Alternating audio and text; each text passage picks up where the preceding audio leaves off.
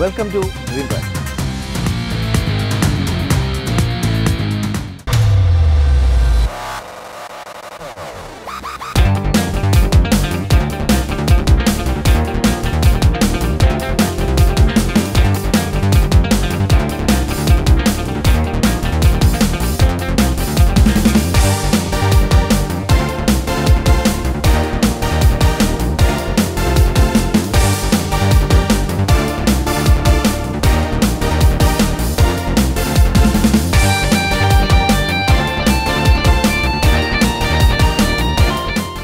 BharatBenz 12-meter single axle front engine layout-ലുള്ള വാഹനമാണ് ഈ glider.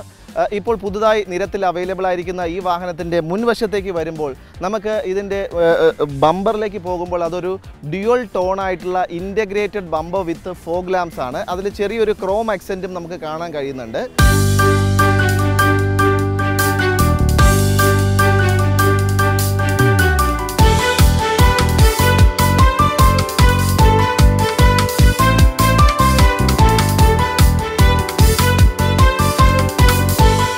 ഹെഡ്ലാമ്പിലേക്ക് പോവുകയാണെങ്കിൽ 3-pod ആയിട്ടുള്ള ഹെഡ്ലാമ്പ് ഈ വാഹനത്തിൽ നൽകിയിട്ടുണ്ട്.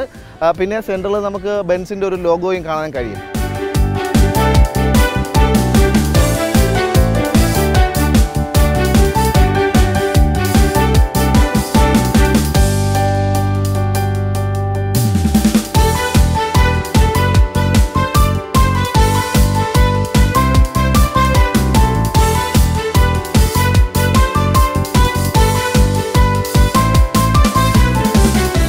RTT എന്ന് കാണുന്നത് ആക്ച്വലി ഇന്ന് നമുക്ക് ഈ വാഹനം ടെസ്റ്റ് ഡ്രൈവ് ചെയ്യാനായിട്ട് നൽകിയിരിക്കുന്നത് രമ്യ ടൂർസ് ആൻഡ് ട്രാവൽസ് ആണ്. ഇഞ്ചക്കിലുള്ള ട്രിവാൻഡ്രത്ത് ഇഞ്ചക്കിലുള്ള രമ്യ ടൂർസ് ആൻഡ് ട്രാവൽസ് ആണ്.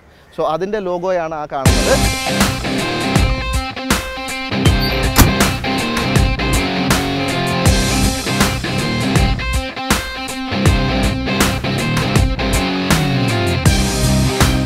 Autobahn trekking and MG coaches ഈ പറയുന്ന ഈ ഒരു വാഹനം ഡിസൈൻ ചെയ്തിരിക്കുന്നത് ഏറ്റവും കുറഞ്ഞ ചിലവിൽ ഈ ഒരു ക്ലാസ്സിൽ അല്ലെങ്കിൽ ദ ബെസ്റ്റ് ഇൻ ക്ലാസ് എന്നുള്ള ഫീച്ചറിലാണ് ഈ വാഹനം നിർമ്മിച്ചിരിക്കുന്നത്. ഇതിന് ഈ പറയുന്ന എല്ലാ കംഫർട്ട്നെസ്സും നമ്മുടെ പാസഞ്ചേഴ്സിന് കൊടുക്കുന്നത് ഇത് ഇപ്പോൾ നമ്മുടെ കോമ്പറ്റീറ്റേഴ്സായ സ്കാനിയ അല്ലെങ്കിൽ വോൾവോ പോലെയുള്ള ബസ്സുകളുമായിട്ട് കമ്പയർ ചെയ്യുമ്പോൾ അത്തരത്തിലുള്ള വാഹനങ്ങളിൽ ഉള്ളതിനേക്കാൾ കൂടുതൽ ഫീച്ചേഴ്സ് കൊടുക്കത്തക്ക രീതിയിലും അത്രത്തോളം കംഫർട്ട്നെസ് കൊണ്ടുവരുന്ന രീതിയിലുമാണ് ഈ വാഹനം ഡിസൈൻ ചെയ്തിരിക്കുന്നത്. 32 ഇഞ്ചിൻ്റെ ഒരു LED TV ഉൾപ്പെടെയാണ് ഈ വാഹനം വന്നിരിക്കുന്നത്. ഇതിൽ 6 സ്പീക്കേഴ്സ് നമുക്ക് കാണാൻ കഴിയുന്നുണ്ട് വിത്ത് ആംപ്ലിഫയർ. പിന്നെ ഈ സീറ്റ്സിൻ്റെ കംഫർട്ട്നെസ്സിലും എല്ലാം ഒരു ലക്ഷറി കൊണ്ടുവന്നിട്ടുണ്ട്. പക്ഷേ അതിൽ വളരെ കുറഞ്ഞ ചിലവിൽ എത്രത്തോളം ലക്ഷറി പാസഞ്ചറിന് നൽകാം എന്ന ഒരു ഡിസൈനിങ് ആണ് ഈ വാഹനത്തിന് ഓട്ടോബെൻസും MG കോച്ചസും ചേർന്ന് നൽകിയിരിക്കുന്നത്.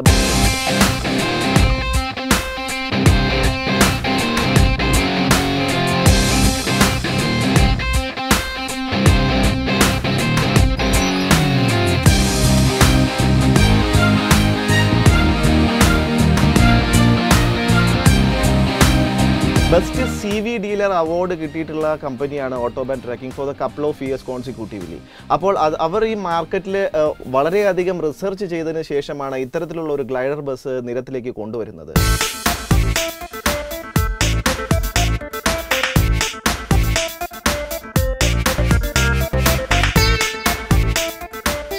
ഇതിൻ്റെ കംഫർട്ട് സോണിലേക്ക് പോകുമ്പോൾ ഓരോ ട്രാവലേഴ്സിനും ഓരോ സീറ്റിൻ്റെ അടുത്തും നമുക്ക് ഒരു ഔട്ടും, അതായത് മൊബൈൽ ചാർജിങ് ഔട്ട് ഉൾപ്പെടെ ഇതിനകത്ത് നൽകിയിട്ടുണ്ട്. ഒരു ബ്യൂട്ടിഫുൾ ആയിട്ടുള്ള ഒരു ആംബിയൻ ലൈറ്റിങ്ങും നൽകിയിട്ടുണ്ട്.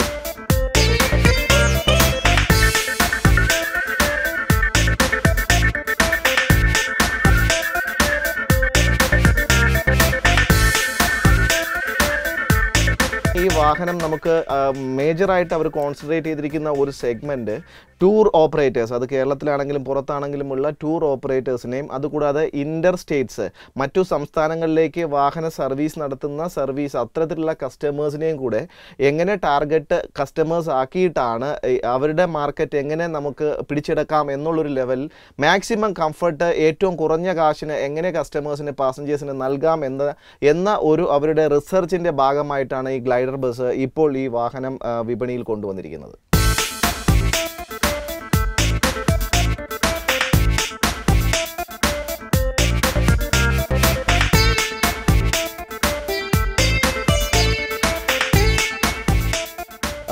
വളരെയധികം സ്റ്റോറേജ് സ്പേസ് നൽകിയിട്ടാണ് ഈ വാഹനം ഡിസൈൻ ചെയ്തിരിക്കുന്നത്. ഈ സീറ്റർ ബസ്സിന് 10.3 ക്യൂബിക് മീറ്ററാണ് ഈ സീറ്റർ ബസ്സിൻ്റെ സ്റ്റോറേജ് കപ്പാസിറ്റി നൽകിയിരിക്കുന്നത്. ഇവിടെ മാത്രമല്ല, ഇങ്ങോട്ടേക്കും നമുക്ക് ആ സ്റ്റോറേജ് ഫെസിലിറ്റി നൽകിയിട്ടുണ്ട്. വളരെ അങ്ങ് അറ്റം വരെ നമുക്ക് കാണാൻ കഴിയുന്നുണ്ട്. പിന്നെ ഇതിൻ്റെ മറുവശത്തും ഇതുപോലെ തന്നെ ഇത്രത്തോളം സ്റ്റോറേജ് ഫെസിലിറ്റി നൽകിയിട്ടുണ്ട്. അതായത് ടൂർ ഓപ്പറേറ്റേഴ്സിന് ധാരാളം ലഗേജ് എന്തായാലും ക്യാരി ചെയ്യേണ്ടി വരും എന്നുള്ളത് മുൻകൂട്ടി കണ്ടിട്ട് തന്നെയാണ് ഇത്തരത്തിലുള്ള ഒരു ഡിസൈന് വാഹനത്തിന് നൽകിയിരിക്കുന്നത്. ഇതിൻ്റെ വീൽ ബേസിലേക്ക് പോകുമ്പോൾ നമുക്ക് ഈ പറയുന്ന 5950 mm ആണ് ഈ വാഹനത്തിൻ്റെ വീൽ ബേസ് നൽകിയിരിക്കുന്നത്.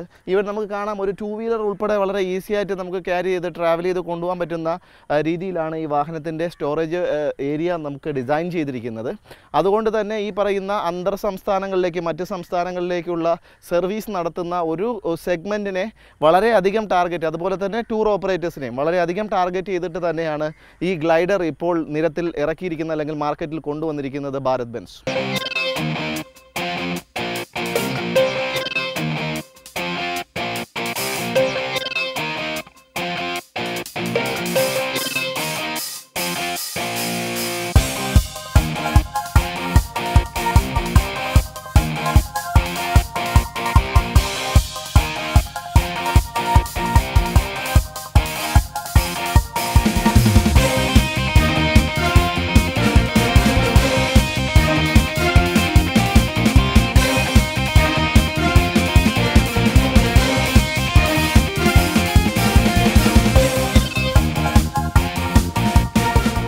ഭാരത് ബെൻസിൻ്റെ ഈ ഗ്ലൈഡർ എന്ന് പറയുന്നത് ഒരു 12 മീറ്റർ കോച്ചാണ്. 12 മീറ്റർ നീളമുള്ള ഒരു കോച്ചാണ്. ഇത് വിത്ത് 44 സീറ്റ്സ് ആണ് ഈ വാഹനത്തിന് ഇപ്പോൾ നൽകിയിരിക്കുന്നത്. 44 സീറ്റുള്ള ഒരു 12 മീറ്റർ കോച്ചാണ്. അതുകൂടാണ്ട് തന്നെ ഇതിൻ്റെ ഫ്രണ്ട് എൻജിൻ ലേ ഔട്ടിലാണ് ഈ വാഹനം നിർമ്മിച്ചിരിക്കുന്നത്. മാക്സിമം ട്രാവലേഴ്സിന് കംഫർട്ട് കൊടുക്കുന്നത്. പിന്നെ ഇൻറ്റീരിയറിലേക്ക് വരുമ്പോൾ മറ്റൊരു കാര്യം നമുക്ക് കാണാൻ പറ്റുന്നുണ്ട്. റൂഫ് മൗണ്ടഡ് ആയിട്ടുള്ള റൂഫിൽ തന്നെയാണ് AC-യുടെ ഔട്ടും കൊടുത്തിരിക്കുന്നത്. അപ്പോൾ മൊത്തത്തിൽ ഒരു ലക്ഷൂറിയസ് ആയിട്ടുള്ള ലുക്കും ഈ വാഹനത്തിന് നൽകുന്നുണ്ട്. അതുപോലെ തന്നെ ട്രാവലേഴ്സിന് മാക്സിമം കംഫർട്ടും നൽകുന്ന രീതിയിലാണ് സീറ്റ്സ് ആണെങ്കിലും അതിൻ്റെ ബാക്കി അലൈൻമെൻറ്റ്സ് ആണെങ്കിലും ഇതിൻ്റെ ലൈറ്റിംഗ് ആണെങ്കിലും ബാക്കിയുള്ള ഫെസിലിറ്റീസ് എല്ലാം അത്തരത്തിൽ ലക്ഷൂറിയസ് ആകുന്ന രീതിയിലേക്ക് കൊണ്ടുവരാനായിട്ട് ഈ ഡിസൈൻസ് ഈ വണ്ടിയിൽ ശ്രമിച്ചിട്ടുണ്ട് എന്ന് നമുക്ക് നിസ്സംശയം പറയാൻ കഴിയും.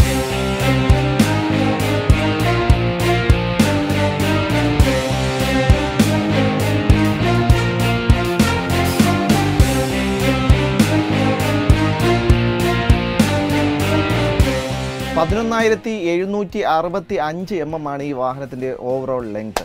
5950 mm ആണ് ഈ വാഹനത്തിൻ്റെ വീൽ ബേസ്. ഇതിൻ്റെ 4 വശങ്ങളിലുമുള്ള എയർ സസ്പെൻഷനും ഈ വാഹനത്തിന് നൽകിയിട്ടുണ്ട്. അത്തരത്തിൽ അതുകൂടാണ്ട് തന്നെ ഈ വാഹനം 6 സ്പീഡ് ഗിയർ ബോക്സ് ആണ് ഈ വാഹനത്തിന് നൽകിയിരിക്കുന്നത്.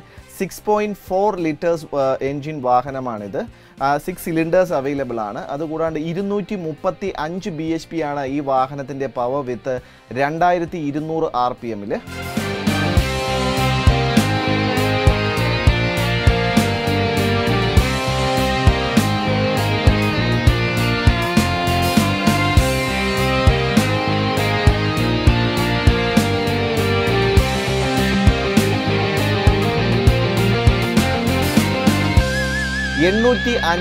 Nm ടോർക്ക് വിത്ത് 1200 മുതൽ 1600 RPM വരെയാണ്. അതുകൂടാതെ ബ്രേക്കിംഗിലേക്ക് പോകുമ്പോൾ എൻജിൻ ബ്രേക്കും എക്സോസ്റ്റ് ബ്രേക്കും ഈ വാഹനത്തിന് നൽകിയിട്ടുണ്ട്. കൂടാതെ ഒരു retarder also as an option വാഹനത്തിന് അവൈലബിൾ ആയിട്ടുണ്ട്.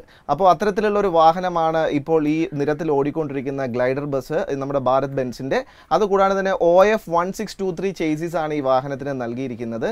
മൊത്തത്തിൽ ലക്ഷൂറിയസ് ആയിട്ടുള്ള ഒരു വാഹനമാണ് എന്നുള്ളതിൽ കൂടുതൽ ഈ പറയുന്ന സർവീസ് പ്രൊവൈഡേഴ്സിന്, ടൂർ ഓപ്പറേറ്റേഴ്സിന് തീർച്ചയായും അവർക്ക് ധാരാളം വളരെ കംഫർട്ടബിൾ ആയിട്ട് ട്രാവലേഴ്സിനെ കൊണ്ടുപോകാൻ പറ്റുന്ന രീതിയിൽ കോമ്പറ്റീറ്റേഴ്സിനെ ബീറ്റ് ചെയ്യാൻ പറ്റുന്ന ചില ഘടകങ്ങൾ ആഡ് ചെയ്തിട്ട് തന്നെയാണ് ഇപ്പോൾ ഈ വാഹനം വിപണിയിൽ എത്തിച്ചിരിക്കുന്നത്.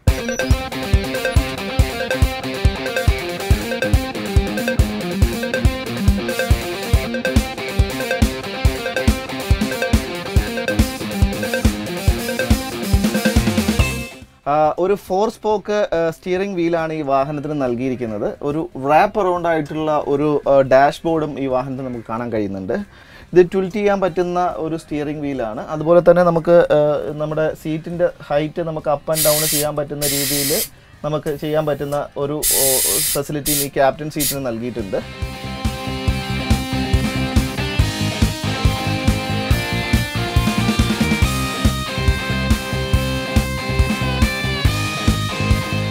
പിന്നെ ഈ വാഹനത്തിൻ്റെ ഒരു ലെങ്ത് നമ്മൾ നോക്കിക്കഴിഞ്ഞാൽ നമുക്ക് വളരെ ലെങ്തി ആയിട്ടുള്ളൊരു വാഹനം, ഫ്രണ്ട് എഞ്ചിൻ ലേഔട്ടും കൂടെ ആയതുകൊണ്ട് വാഹനം ട്രാവലിങ്ങിലെല്ലാം വളരെ കംഫർട്ടബിളായിട്ട് പോകാൻ കഴിയും. ഒരു 2+2 എന്ന് പറയുന്ന ഒരു രീതിയിലാണ് വാഹനത്തിൻ്റെ സീറ്റിംഗ് അറേഞ്ച്മെൻറ്റ്സ്. നമുക്ക് കാണാൻ കഴിയുന്നു മൊത്തത്തിലെ ഇൻറ്റീരിയേഴ്സിലും കുറച്ചൊരു ലക്ഷൂറിയസ് ലുക്ക് കൊണ്ടുവരാനായിട്ട് ഈ വാഹനത്തിൻ്റെ നിർമ്മാതാക്കൾ ശ്രദ്ധിച്ചിട്ടുണ്ടെന്ന് നമുക്ക് പറയാൻ കഴിയും. ഇത്രയുമാണ് ഈ വാഹനത്തിൻ്റെ സ്റ്റിയറിംഗ് വീലിലിരിക്കുമ്പോൾ നമുക്ക് വളരെ കംഫർട്ടബിളായിട്ട് ട്രാവൽ ചെയ്യാൻ പറ്റുന്ന, അല്ലെങ്കിൽ ഈ പറയുന്ന എൻജിൻ്റെ പവറും ഈ പറയുന്ന ടോർക്കും ഒക്കെ വളരെയധികം വണ്ടിക്ക് ഒരുപാട് ലോഡ് നമുക്ക് ക്യാരി ചെയ്യാൻ പറ്റുന്ന രീതിയിലുള്ള ഒരു കപ്പാസിറ്റിയിലാണ് വാഹനം നിർമ്മിച്ചിരിക്കുന്നതെന്ന് നമുക്ക് പറയാൻ കഴിയും.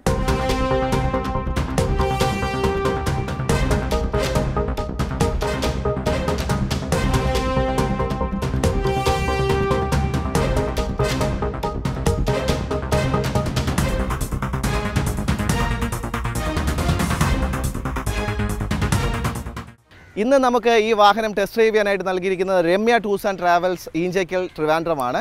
അതിൻ്റെ ഓണർ രാകേഷിന്, അതുകൂടാണ്ട് ഈ വാഹനം ഓപ്പറേറ്റ് ചെയ്യാനായിട്ട് ഇവിടെ കൂടെ ഉണ്ടായിരുന്ന രതീഷിനും അൻവറിനും സ്പെഷ്യൽ താങ്ക്സ്.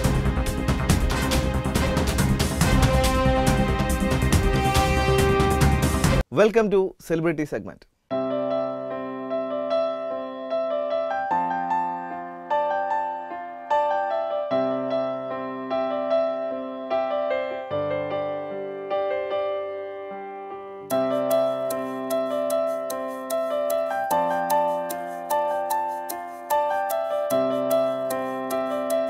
ഒരു സിനിമാക്കാരനായതുകൊണ്ട് വാഹനങ്ങളുമായി എന്താ പറയുക നിരന്തരമായ ബന്ധമുള്ള ഒരാളാണ് എന്നുള്ളതുകൊണ്ട് തന്നെ ഒരുപാട് അനുഭവങ്ങൾ എൻ്റെ ജീവിതത്തിലുണ്ട് സിനിമയുമായി ബന്ധപ്പെട്ട്. അതിലെ ഏറ്റവും രസകരമായ കാര്യങ്ങളെന്ന് പറയുന്നത് വണ്ടി എന്നും വണ്ടികളൊരു ക്രൈസായിരുന്ന ആളാണല്ലോ മമ്മൂക്ക. മമ്മൂക്കയുടെ കേരളമുദിക്ക് വേണ്ടി എനിക്ക് തോന്നുന്നു കേരളമുദിക്ക് ഇത്രയും വലിയൊരു ഇൻ്റർവ്യൂ, ഒരു പേജ് മുഴുവൻ വരുന്ന തരത്തിൽ ആദ്യമായിട്ടൊരു ഇൻ്റർവ്യൂ ചെയ്യുന്നത് ഞാനാണ് കേരളമുദിക്ക് വേണ്ടി. പാവസുരചന്ദ്രൻ കേരളമുദിൻ്റെ എഡിറ്ററായിരിക്കും, വീക്കെൻഡ് എഡിറ്ററായിരിക്കുന്ന കാലത്ത്. അപ്പോൾ അദ്ദേഹം ധർത്തിപുത്ര എന്ന് പറഞ്ഞൊരു പടത്തിന് വേണ്ടി തിരുവനന്തപുരം സെൻട്രൽ ജയിലിൽ ഷൂട്ടിംഗ് നടക്കുക, ഹിന്ദി പടം. അപ്പോൾ എല്ലാ ദിവസവും രാവിലെ ഞാൻ പങ്കജ് ഹോട്ടലിൽ ചെല്ലും, മമ്മൂക്കയുടെ കൂടെ കാറിൽ കയറും, ജയിലിൽ ചെല്ലും. ഉച്ചയ്ക്ക് അതൊരു നൊയമ്പ് കാലമായിരുന്നു. ഉച്ചയ്ക്ക് പാളയം പള്ളിയിലേക്ക് നൊയമ്പിന് പ്രാർത്ഥനയ്ക്ക് പോകുന്ന സമയത്ത് എന്നെ പാളയത്ത് ഇറക്കിവിടും. അങ്ങനെ 5 ദിവസം കൊണ്ടാണ് ആ ഇൻ്റർവ്യൂ എടുത്തത്. ഈ 5 ദിവസം ആ കാർ യാത്ര സത്യം പറഞ്ഞാൽ കാലനെ മുന്നിൽ കണ്ടു എന്ന് പറയാവുന്ന രീതിയിലായിരുന്നു ആ യാത്ര. ഏതെല്ലാം റോഡിൽ കട്ടറുകളുണ്ടോ, ഏതെല്ലാം ബമ്പറുകളുണ്ടോ, അതിലെല്ലാം കയറ്റി ഇറക്കി വളരെ മര്യാദയ്ക്ക് കാർ ഓടിച്ച് പോകുന്ന അല്ലെങ്കിൽ സ്കൂട്ടർ ഓടിച്ച് പോകുന്ന ആളുകളൊക്കെ ഈ ഗ്ലാസ് ഒത്തിരിക്കുന്നുണ്ട്, അവർക്ക് അറിയാക്കില്ല, ഇത് ആരും ഓടിക്കുന്നതെന്ന് അറിയാക്കില്ല, അകത്തെന്ത് പറയുന്നതെന്ന് അറിയാക്കില്ല. ഈ മര്യാദയ്ക്ക് ഓടിച്ച് പോകുന്നവരെയൊക്കെ ചീത്ത പറഞ്ഞ് അത്ര അലക്ഷ്യമായിട്ട് ഓടിക്കുന്ന മമ്മൂക്ക എന്നെ ശരിക്കും 5 ദിവസം എന്നെ പേടിപ്പെടുത്തിയ ഒരു യാത്രയായിരുന്നു അത്. ജീവിതത്തിൽ ഞാൻ മറക്കില്ല മമ്മൂക്കയുടെ കൂടെയുള്ള ആ യാത്ര.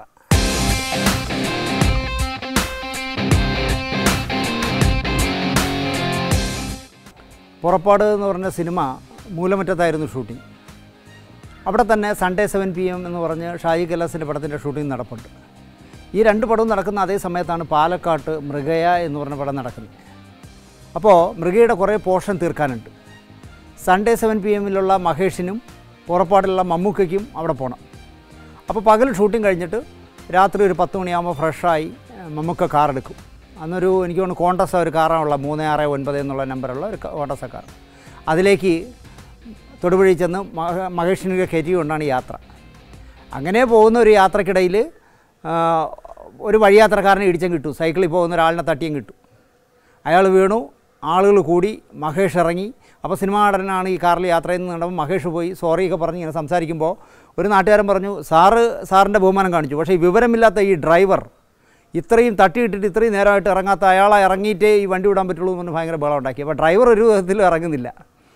അവസാനം പ്രശ്നമായി, കാറിനെ തല്ലിപ്പൊളിക്കുന്നൊരവസ്ഥ എത്തിയപ്പോൾ ഡ്രൈവർ ഡോറ് തുറന്നിറങ്ങി. തലയിലൊരു ചുവന്ന തോർത്തൊക്കെ കെട്ടിയിട്ട് മമ്മൂക്കയാണ്. തൊടുപുഴ നിവാസികൾ മൊത്തം ഞെട്ടിപ്പോയി. കാരണം ഇങ്ങനെ ഒരാളാണ് ഇതിൻ്റെ അകത്തിരിക്കുന്ന ഡ്രൈവറെന്ന് അറിയില്ലായിരുന്നു. ഇവർ കണ്ടിനി പ്രശ്നമുണ്ടെന്ന് പറഞ്ഞാണ് മമ്മൂക്ക ഇറങ്ങാതിരുന്നത്. പിന്നെ മമ്മൂക്ക എന്തൊക്കെയോ സോറിയൊക്കെ പറഞ്ഞ് കാറെടുത്ത് പോയി. അതും ഈ കാറ് യാത്രയുടെ ഓർമ്മകളിൽ ഞാൻ കൂടെ ആലോചിച്ച് ചിരിക്കുന്ന ഒരു സംഭവം.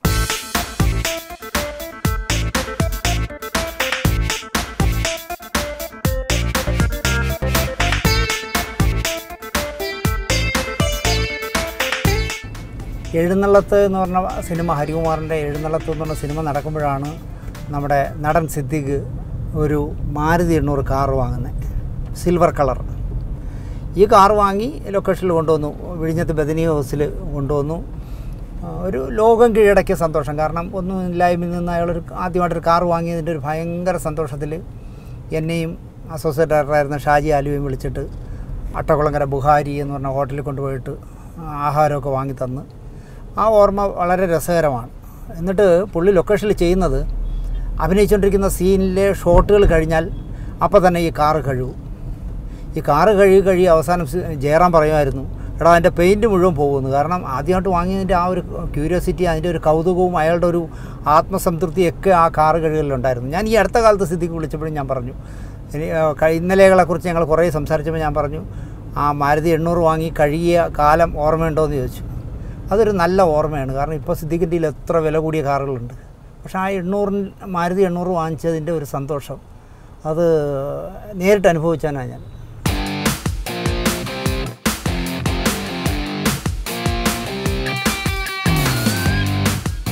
ജീവിതം ഒരു രാഗം എന്ന് പറഞ്ഞിട്ട് ഒരു സിനിമയിൽ ഞാൻ അസോസിയേറ്റ് വർക്ക് ചെയ്തിരുന്നു. അത് കൽപ്പറ്റയിലാണ് ഷൂട്ട് ചെയ്തത്. അതായത് ആ കാലഘട്ടത്തിൽ ഒരു 40 വർഷത്തിന് മുമ്പ് വരെ ഉണ്ടാവാത്ത അത്രയും തണുപ്പുള്ളൊരു കാലമായിരുന്നു. നല്ല രസകരമായ ഷൂട്ടിംഗ് ആയിരുന്നു. അതിൽ ഈ മാള അരവിന്ദൻ, കുതിരവട്ടം പപ്പു, മാമുക്കോയ, ഈ 3 പേരുണ്ട്. ഞങ്ങൾ ഷൂട്ടിംഗ് കഴിഞ്ഞ് ഒരു 6 മണിയാകുമ്പോൾ ഷൂട്ടിംഗ് നിൽക്കും. 6 മണി കഴിഞ്ഞ് ഷൂട്ടിംഗ് കഴിഞ്ഞ് കാറിൽ വന്നുകൊണ്ടിരിക്കുമ്പോൾ ഈ വൈകുന്നേരം ഈ തേയിലത്തോട്ടത്തിലൊക്കെ ജോലി ചെയ്യുന്ന തൊഴിലാളികൾ പണിയെല്ലാം എടുത്ത ശേഷം എല്ലാവരും ഈ കൽപ്പറ്റ ടൗണിലേക്ക് വരും സാധനങ്ങൾ വാങ്ങാൻ. ഭയങ്കര തിരക്കാണ്, നമ്മൾ ഇമേജ് ചെയ്യാൻ പറ്റാത്ത അത്രയും തിരക്കാണ് ഈ ടൗണിൽ. ഇവർ ഈ ആൾക്കാരിങ്ങനെ നിൽക്കുമ്പോൾ മാളച്ചേട്ടൻ കാറിൽ നിന്ന് തല പുറത്തേക്ക് ഇട്ടിട്ട് മാള മാള മാള മാള എന്ന് വിളിക്കും.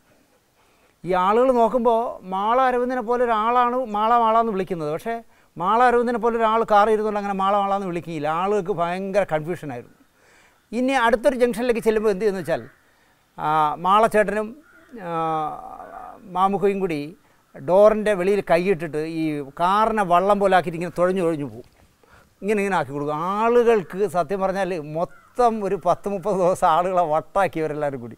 ആ കാർ യാത്രയും എന്താ പറയുക, സിനിമയിലെ രസകരമായ മുഹൂർത്തങ്ങൾ ഞാൻ ആലോചിക്കുമ്പോൾ ഓർക്കുന്ന ഒരു കാർ യാത്രയായിരുന്നു.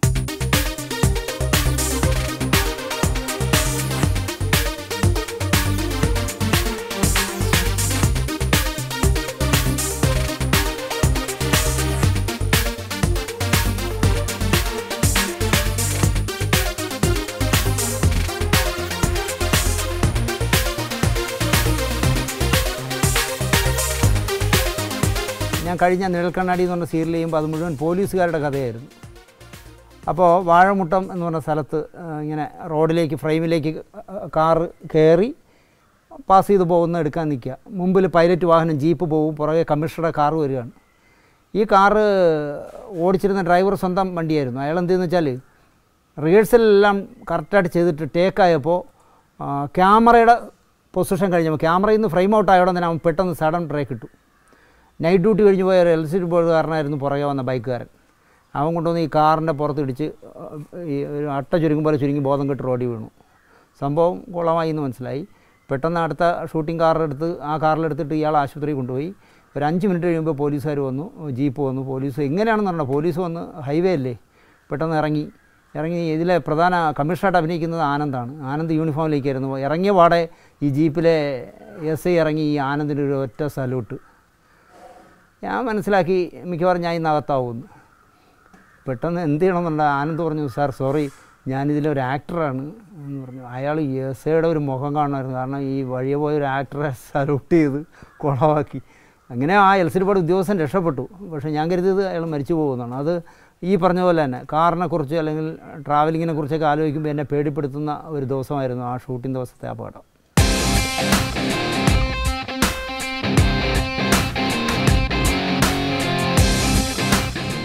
അപ്പോൾ അടുത്ത ആഴ്ച മറ്റൊരു വാഹനത്തിൻ്റെ വിശേഷവുമായി കണ്ടുമുട്ടാം. Till then this is your Sajan signing off. Love you all, take care and keep watching Kaumudi.